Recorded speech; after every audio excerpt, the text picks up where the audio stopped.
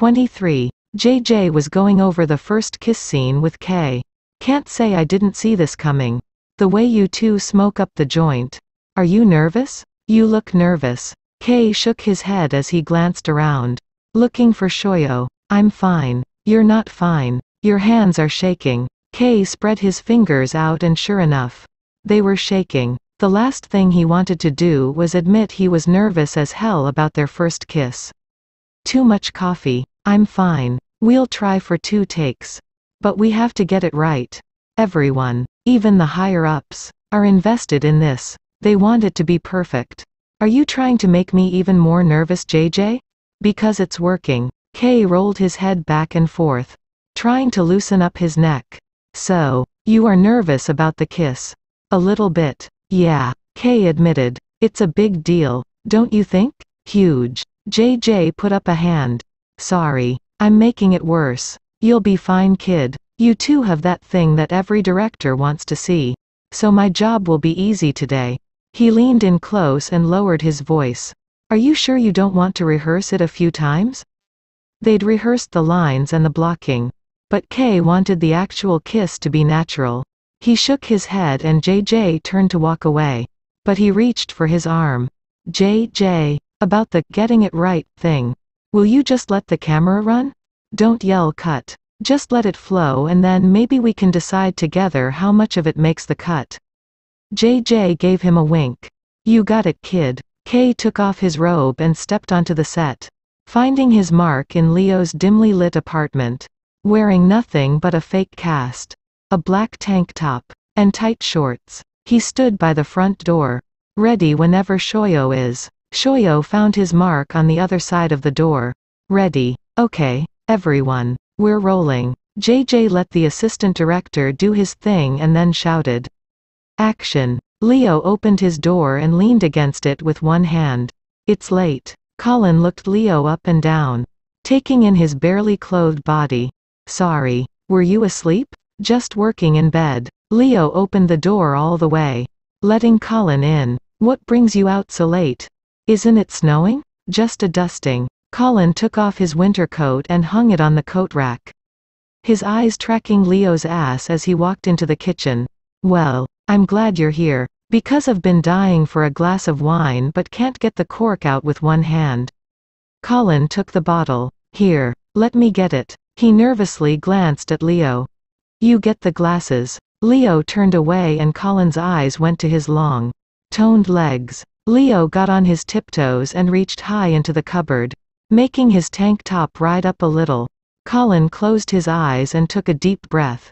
You didn't come here to fight with me again, did you? Or quit? It's always one or the other. Leo set the glasses down and turned toward Colin. Leaning against the counter, Colin poured the wine and took a quick swallow. I didn't come here to fight with you. He quickly downed a little more wine and turned to Leo. I came here to. He paused for a second as their eyes met. This. He grabbed Leo's face and kissed him. When he didn't get a reaction, he pulled away and took a few steps back. Leo stood there, frozen, his mouth slightly open. I'm so sorry. I shouldn't have. Leo grabbed Colin's hand and pulled him back to him. They stared intently for a few seconds and then Leo leaned in and kissed him back. Colin was tense at first but eventually relaxed into the kiss. That was where the scene was supposed to end. But JJ motioned for his crew to keep rolling instead of cutting the scene.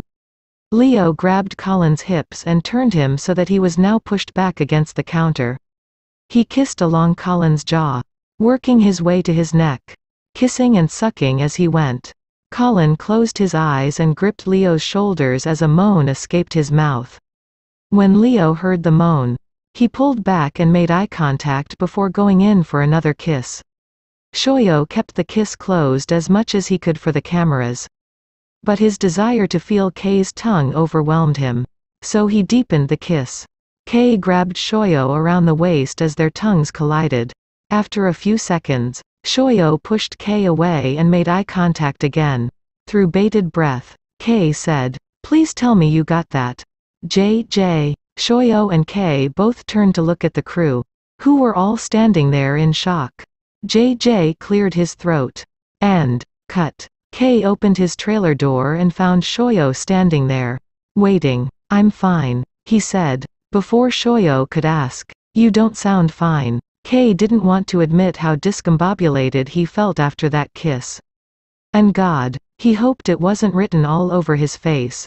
Was he bright red? He felt bright red. I'm just glad that damn scene is over. It sucked that bad for you. Huh? Having to kiss me? I didn't mean it like that. Kei snapped back. We knew this scene was coming. Please don't make it awkward. The only one who's acting awkward.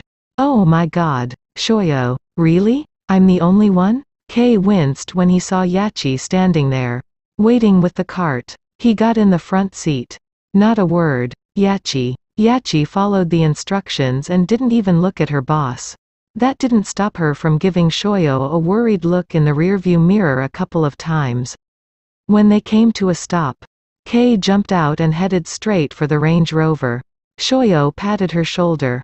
Thanks Yachi. Yeah, okay. Yachi watched Kei get in the car and shut the door. Is he okay, Shoyo? I don't get why he's so mad. Shoyo followed Yachi's gaze. He'll be fine. He's probably just nervous about the big love scene tomorrow. Well, if hot scenes put him in a mood like this, we're all screwed. Shoyo laughed. Tell me about it. Kei gave Shoyo an impatient wave to get in the car. See you tomorrow, Yachi. Shoyo got in the car and slammed his door shut. He put the key in the ignition and sat back. He was about to say something, but Kei beat him to it. Can we please go home now? Fine. Shoyo started the car. Don't look at me. Don't talk to me. Just look out the goddamned window. Kei opened his mouth. I mean it. He shut his mouth again. Shoyo cranked the music and screeched out of the parking lot. Kei stared out the sliding glass door. They'd finished early and Shoyo was where he always was if they got home early enough to see the sunset. Lying on a lounge chair by the pool, Kei was angry at himself for letting that kiss affect him the way it did. That had certainly never happened to him at work before. The kisses he'd had with the lawyers and judges Leo had slept with were very mechanical. He'd felt nothing, less than nothing. It was acting, pure and simple. Taking out his frustration on Shoyo was uncalled for. Juvenile. It wasn't his fault. Shoyo was just doing his job. He wasn't the one who made the kiss 10 times as sexy and twice as long as it was supposed to be. That was all Kei. He opened the sliding glass door and stepped outside. He slowly walked over to where Shoyo was, his hands deep in his jeans pockets, looking rather contrite. He wasn't sure what he would say, but he knew it needed to include some sort of apology. He sat on a lounge chair and motioned for Shoyo to take his earbuds out. I'm sorry I snapped at you earlier. Shoyo turned his attention back to his magazine. You're gay. Kei. It's okay to get turned on when a man kisses you. It was only the second time Kei had ever kissed a man. And even with people watching, cameras rolling, and the nerves roiling in his stomach, it felt magical. And that scared him, because he couldn't control his feelings. And he desperately needed to control his feelings when it came to Shoyo. Still, he wanted to know, were you turned on? Very, Shoyo said as he turned a page. Would it hurt their working relationship to acknowledge the truth? Would Shoyo even believe him if he lied? No, he'd see right through it. Yeah, me too. There's no shame in that.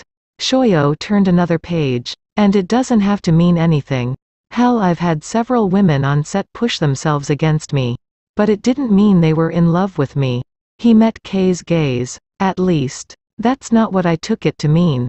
The amusement in Shoyo's eyes was very evident. Kei gave him a knowing smirk. You can tease me all you want. I deserve it. But I really am sorry. For turning me on? Because that's not how the scene was written. Pushing me against the counter like that? Shoyo teased as he slowly shook his head.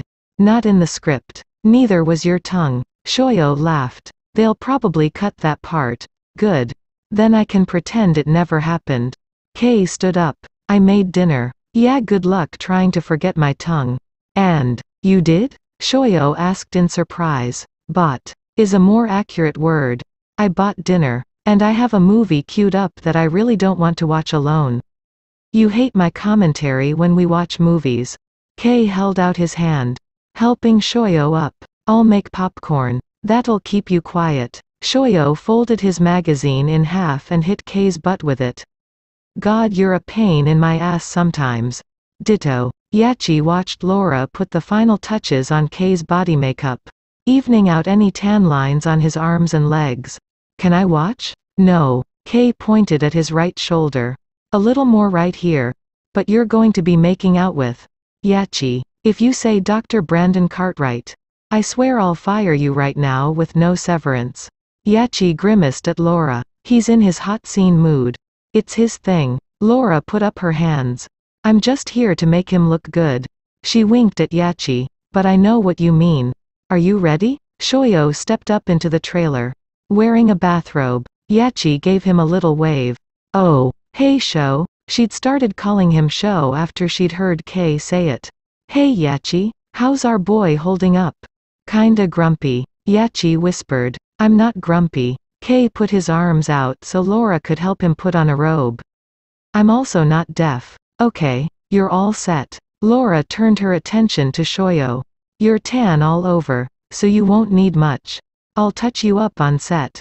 Can you ladies give me a minute with Kei? I'll be right there. Laura. Shoyo waited until they were both gone and the door was closed before he turned to Kei. You haven't done much of this.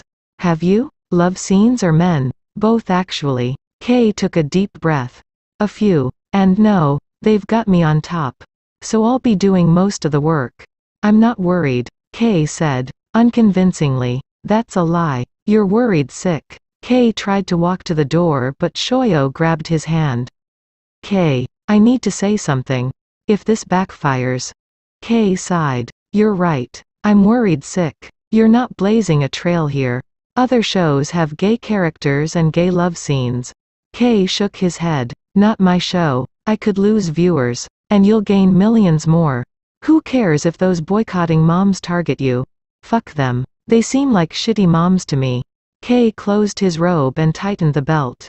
Let's just get this over with. Shoyo stepped closer. Okay, but you need to trust me in there. He adjusted the collar on Kei's robe. Even though it didn't need adjusting. I've done at least 50 love scenes. None like this. Because it was daytime TV. But still, I know what I'm doing. I do trust you. Then stop trying to push me away. We're in this together. If there's tension between us, it'll show up on camera. Shoyo was right. Kei had been in his own head for days. Worried about all of this. He put his hands on Shoyo's waist. Resting their foreheads together. I know. And I'm sorry. I just have so much on my mind right now. Let it all go. Just for an hour. Kei nodded. I'll try. Also, you can't be mad at me after. You were furious with me after the kissing scene. And if your underwear is wet an hour from now, you can't take it out on me. Kei suppressed a chuckle. Okay, I won't take it out on you. But 8 people will be watching us. So I don't think that'll be a problem. Yes. Kei had counted them. He knew exactly who would be on the closed set. Shoyo opened the trailer door. Oh no, you're going to get so lost in my touch they're all going to say, "Where's Kei? We can't see him." And then they'll look up and find you floating on cloud 9. Kei leaned in as they walked to the set. So you're even arrogant in bed? Are you also a screamer? Would you like to find out? And give you the satisfaction of saying you'd slept with me? I don't think so. You're forgetting about the gag order in my contract. And that's not the reason anyway. Oh, please enlighten me, Kei said, his demeanor seeming much lighter than it was a minute ago. Shoyo tucked his hands in the pockets of his robe and straightened his shoulders. You, Kei Tsukihina, are scared to death that if you let your guard down for even 1 second, you'll fall madly in love with me. Ha, Kei huffed. You're a hot mess. I couldn't possibly. Well, this hot mess is about to climb on top of you and make you a fucking gay icon. So you're welcome. Shoyo opened the stage door. And really Kei? A hot mess? JJ crouched down to where Shoyo and Kei were kneeling on the bed. Facing each other. Okay fellas. You know the choreography. We're going to let you two do your thing and then we'll make adjustments on the next take. Kei. Make sure you put the cast over your head once Shoyo pushes you down on the bed. got it. Kei sat in the middle of the bed with his legs out in front of him. Shoyo straddled his legs and then reached back and adjusted the band on his boxers, making sure they were sitting evenly on his butt. He took Kei's left hand and placed it on his ass. Lower? Higher? Perfect. JJ told him. Now, Kei, can you put your cast hand on Shoyo's hip? Just rest it there gently. Yeah, okay, got it. Kei stared at his fingertips, resting on Shoyo's bare skin. Even though the fake cast made it awkward, he managed a small caress with his thumb on Shoyo's stomach, right above his waistline. He swallowed hard and looked up, trying to pretend his other hand wasn't on Shoyo's ass. Shoyo gave him a wink. Ready, baby? I'm not your baby, Kei whispered as he rested his forehead on Shoyo's chest. You will be after this. Ready, JJ? We're rolling. People. JJ gave a nod to the assistant director. Same as last time, he said, indicating he'd like to keep rolling beyond what the scene called for. Action. Leo raised his head and looked up at Colin as his fingers slid up his backside under his t-shirt. Colin put his hands on Leo's shoulders and urged him back onto the pillow. He ran his fingers down Leo's chest and grazed them lightly over his nipples, then down to his stomach. Colin pushed Leo's tank top up a few inches and caressed his stomach as his eyes raked over Leo's now hardened nipples. Leo reached up and slid his hand into Colin's hair, pulling him down so their lips were inches apart. Their eyes met for a few seconds before Colin leaned in just enough for their lips to lightly touch. Leo pulled Colin into a gentle kiss that quickly turned passionate. Colin let out an almost imperceptible moan as Leo's hand ran up his thigh and onto his ass. Colin broke the kiss and worked his way over to Leo's ear. Leo closed his eyes and breathed heavily as Colin sucked on his earlobe. Colin worked his way down Leo's chest and bit his hardened nipple, making Leo gasp. Leo's eyes shuddered when he felt Colin circle his belly button with his tongue. He moaned and raised his arm above his head, resting it on the pillow as Colin bit him through his boxers. And cut. JJ's voice cracked ever so slightly. Shoyo sat up on his knees. My ass was hanging out. I could feel it. Don't worry about it. The camera was on Kei. And goddamn, JJ said, and then whistled. Kei sat up and covered his face with his hands. I feel like I'm shooting porn. Most of it will be cut. So don't worry about it. JJ told him. We still have a little thing called standards and practices. Apparently, JJ lacked confidence that the in-house censors would sign off on airing boxer bites. Kei uncovered his eyes and shook his head at Shoyo. Really? With the, he said as he pointed at his boxers. That was certainly not in the script. The action was supposed to stop at his belly button. Shoyo shrugged. What can I say? I'm a hot mess. Shoyo waited in the Range Rover, nervously tapping his thumbs on the steering wheel. They'd done 3 takes of the love scene, each one a little hotter, a little more intense than the last. He liked the last one best. When he felt Kei's fingernails dig into his back, the car door opened and Shoyo held his breath, wondering if he'd be ripped into it or ignored or even yelled at, like he had been right after the kissing scene. His concerned eyes scanned Kei, looking for clues. What? Kei put his seatbelt on and took his phone out of his bag. Nothing. Shoyo shifted the car into reverse. I have some calls to make. Do you mind? Have I ever minded? He eyed Kei again, but his expression was neutral, leaving no clues as to his state of mind.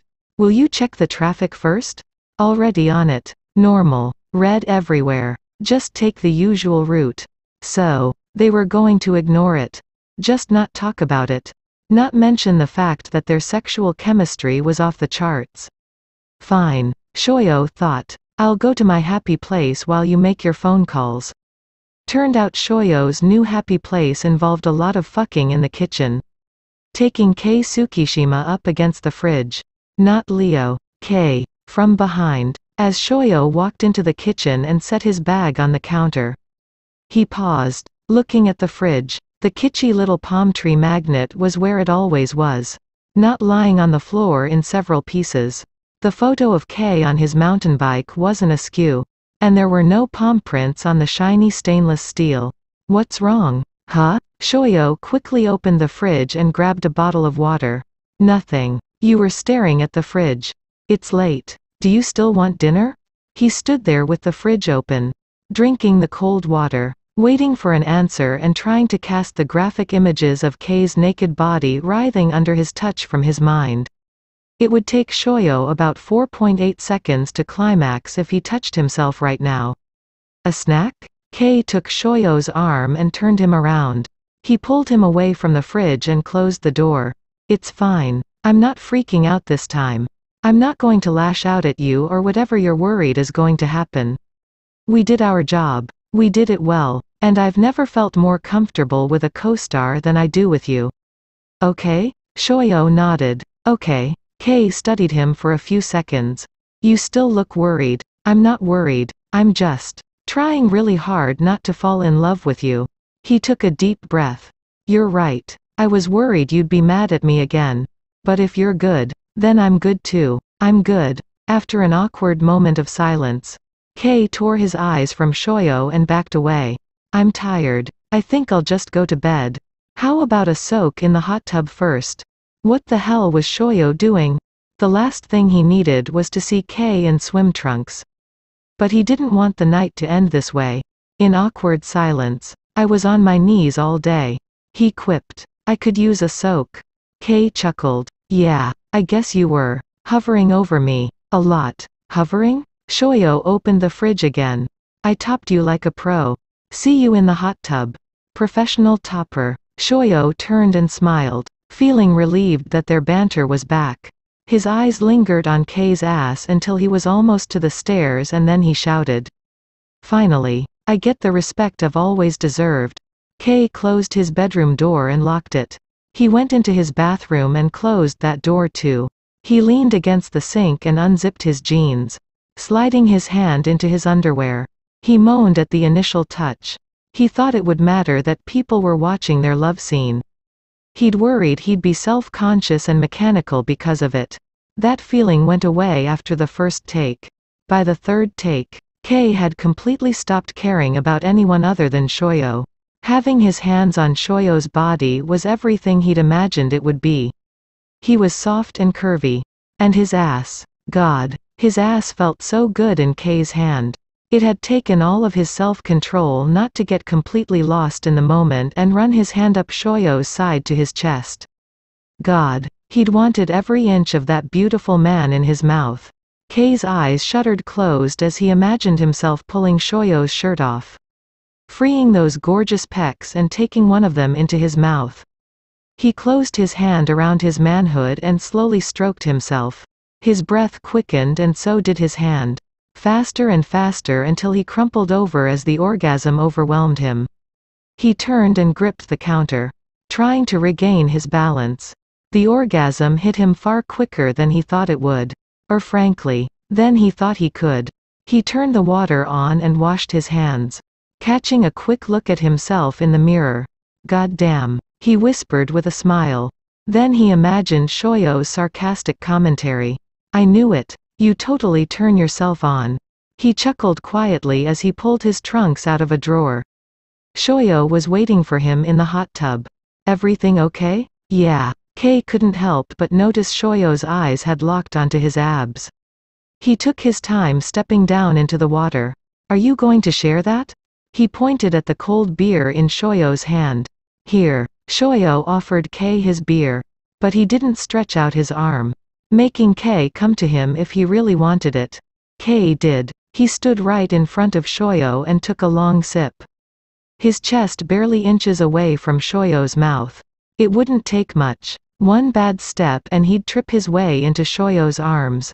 He'd apologize, of course, but he'd hold on to Shoyo's shoulders and not move, like they do in the movies. Shoyo's hands would stay on his body, the beer bottle floating among the bubbles. Are you okay? Shoyo would ask, always worried about Kei's arm. Kei would nod, and then, he'd sit on Shoyo's lap.